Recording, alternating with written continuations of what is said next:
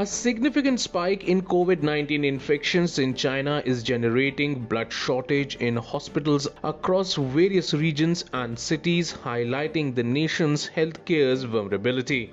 According to a Bloomberg report which quoted China National Radio, the blood center in Shandong province, China's second most populous, has issued red warning for insufficient inventory of two blood types in recent days. As per officials, fewer individuals have stepped out on the streets as a result of COVID crisis, and cold weather and early holidays at college further lowered the pool of student donors.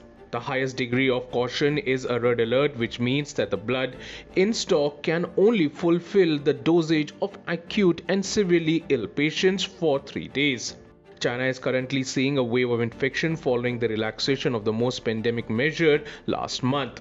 Cases of COVID-19 have increased in big cities like Beijing and Shanghai, where patients are flooding the hospitals and unprepared citizens are scurrying for treatment. On December 23rd, the country recorded 4,128 new symptoms of COVID-19 infection, up from 3,761 a day before. China reported 4,103 new local cases, up from 3,696 the previous day, excluding imported infections. China altered its restriction earlier this month, allowing people who had COVID but had no significant symptoms to donate blood 7 days after testing negative by nucleic acid test or antigen test. Subscribe to Oneindia channel and never miss an update.